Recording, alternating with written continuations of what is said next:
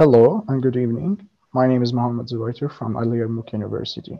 Today I'm going to be presenting my project idea alongside with Ben and Marks from Shenandoah University.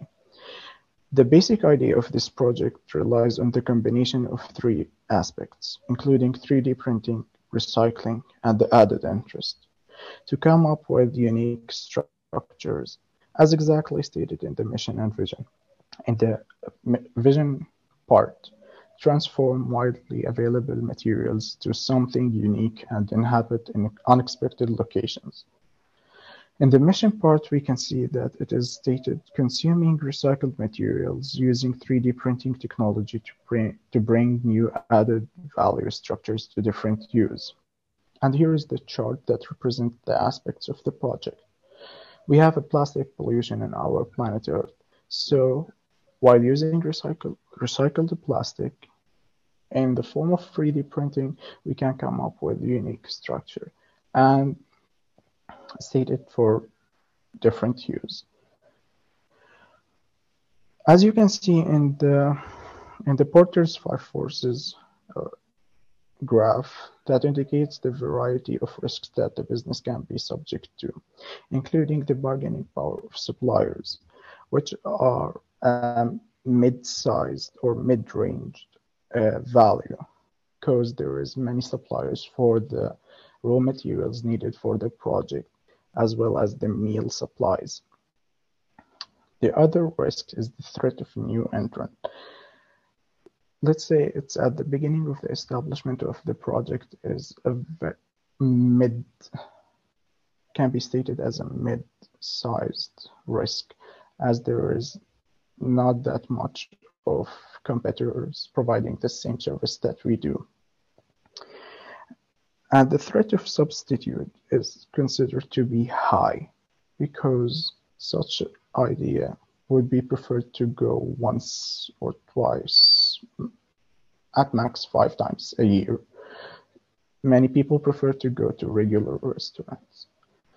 The bargaining power of buyers is considered to be extremely low, as buyers have no right to set the pricing strategy of the meals that are provided by the project.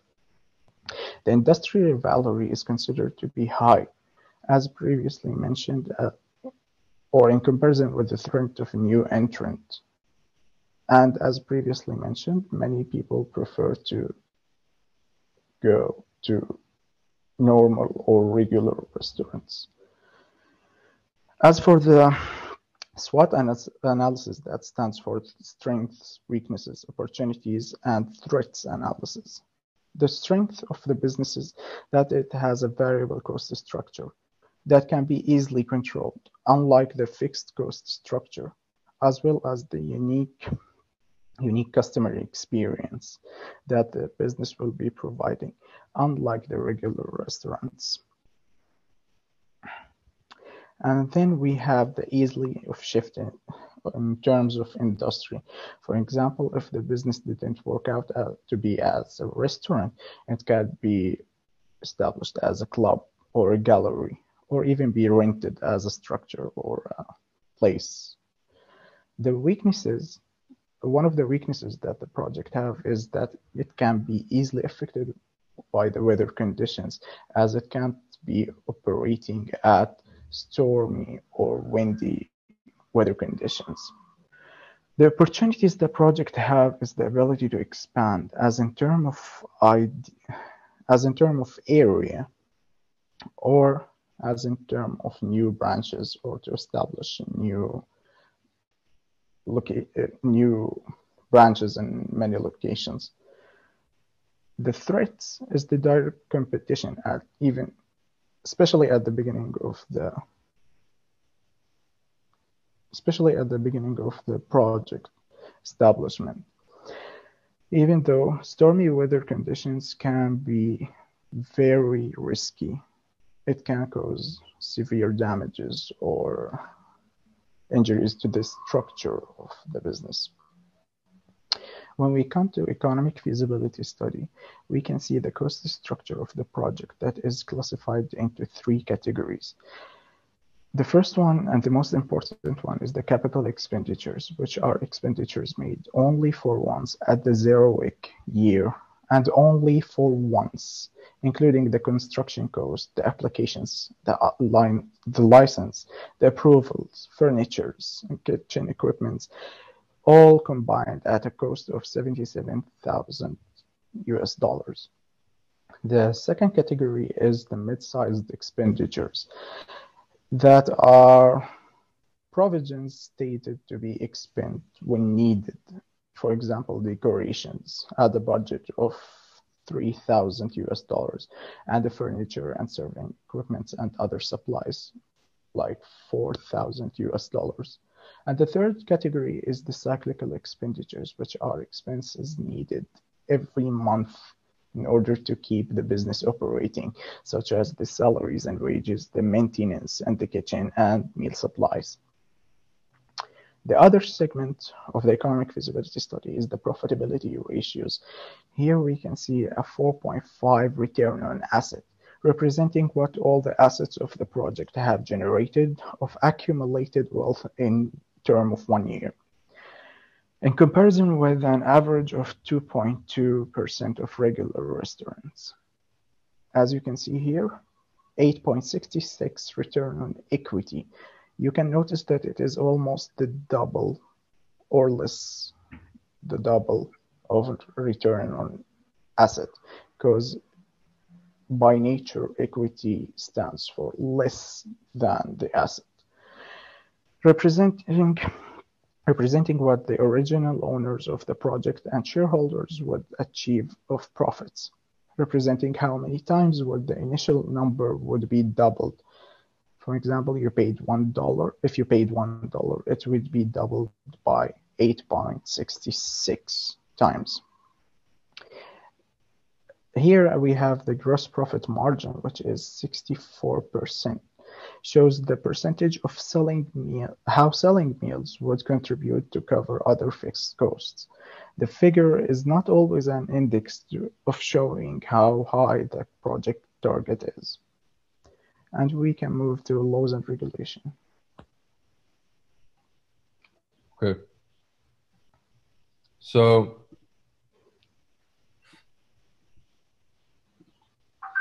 excuse me one second. So for maritime laws and regulations,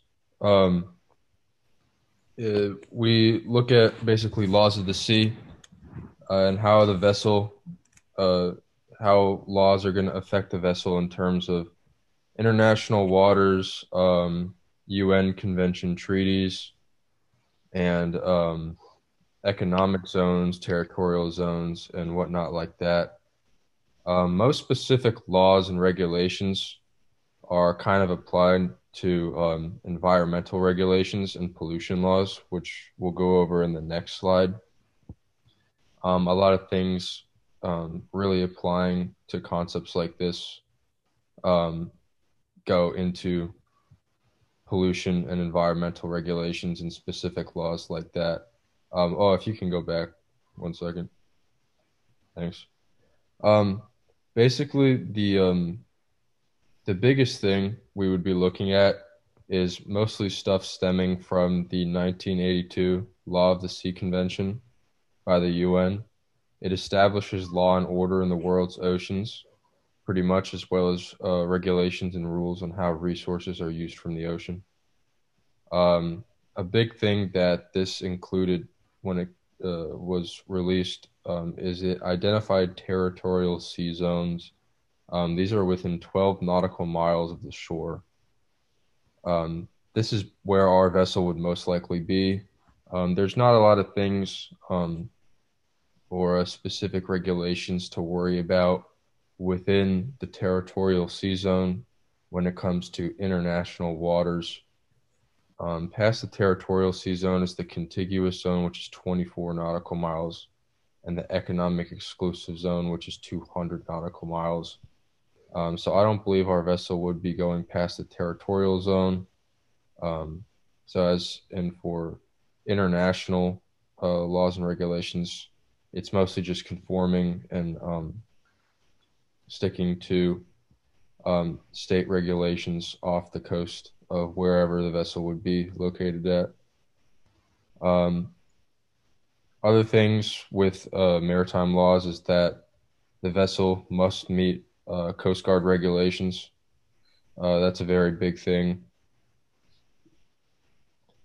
The captain or people on board need to secure a boating license for the vessel. This can be done through the state.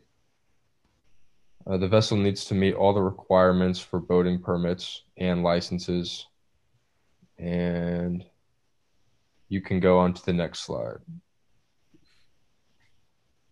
So the environmental laws, the first one is the Clear Water Act, which is 42 U.S. Code 7401, which what it does is it protects and enhances the quality of air in the nation's air. So basically, making sure that the air stays clean and that nothing is polluting it or messing it up. And then for the second one, the Clean Water Act, 33 U.S. Code 1251. It establishes establishment of pollution control programs and the development of national recommendations for water quality. So basically, kind of recommending the kind of water they should be using and how to clean it and how to be able to use it. And then for the last one, the toxic substance control, 15 U.S. Code 2601. It requires manufacturers and importers to test chemicals if EPA suspects risk. So basically, if you have any chemicals that you're bringing on or anything like that, making sure that EPA doesn't think it's going to be a risk to the environment and mess up anything. You can go next slide. So for business and financial laws of the project, it gets a little more specific. Mostly what you're looking at with the vessel and the staff is obtaining a business license, specifically at a county office and state office, and filing paperwork. All of that kind of stuff includes tax information. Tax information is important based on the state where the vessel will be located. And the vessel needs to be inspected by a local health department and pass all requirements. This goes for the vessel being inspected by the Coast Guard and applying to Coast Guard regulations, expected for its boating safety license. Because this is still at the heart a restaurant, it needs to pass all requirements and business laws as a restaurant as well as it is a vessel on the sea. More specifically, MDFV license needs to be obtained. This is a mobile food dispensing vehicle license. It's pretty self-explanatory, but it just goes within state regulations to obtain the license so the operation can run. And there needs to be a DBPR HR 7031 form for the vessel. This is provided by the Division of Hotels and Restaurants throughout the country. This is important to keep the restaurant running. All more specific things that need to be held for regulations. As I said before, at the heart of the project, the vessel is a restaurant. It needs to obtain all the proper food licenses, vendor permits, and health inspections. And that is it